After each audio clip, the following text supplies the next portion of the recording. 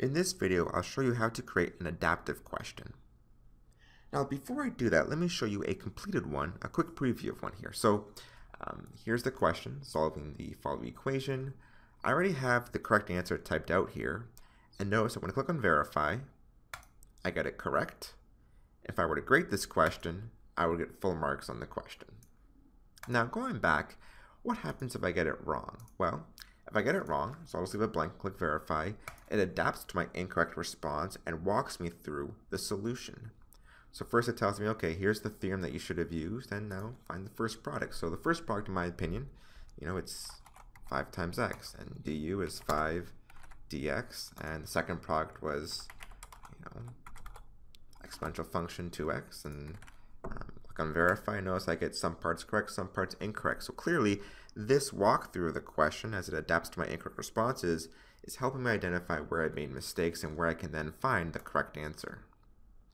So how do you actually make this in our system? Well, it's quite easy. I'm going to show you a completed question, the same one, and exactly what we did here. So what you have to do is, when you author the question, you write out the entire thing, including, the original question followed by the solution, or whatever flow you want through the adaptive question. You have complete control of that. So you can make it actually a walkthrough question right off the bat. You can make it initial question and then walk them through that if they get it wrong initially. It's up to you.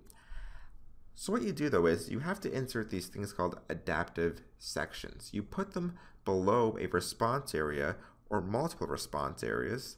And when you open one by double clicking it, notice that there are properties attached to it. And these apply again to the response area or areas above it. In this case, how many attempts on that response area, the passing score, the penalty for getting it incorrect, give them the option to skip it, and then what happens if they get it correct or incorrect? Is the question complete? Do you keep it displayed on the screen? Is it incorrect? And what happens then? Is it over? What's the weighting? Show the answer.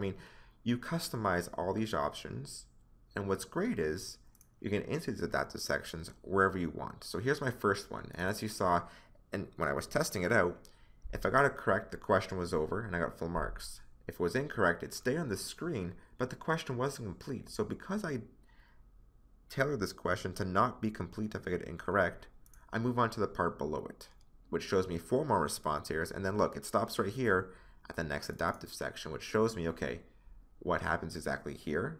And below that then, what happens at this one? So this is really more to show you a completed version. If you want to learn the details of creating an adaptive section, be sure to check out the documentation, which is available by clicking the Help button in the top menu bar. And that's how you create an adaptive question.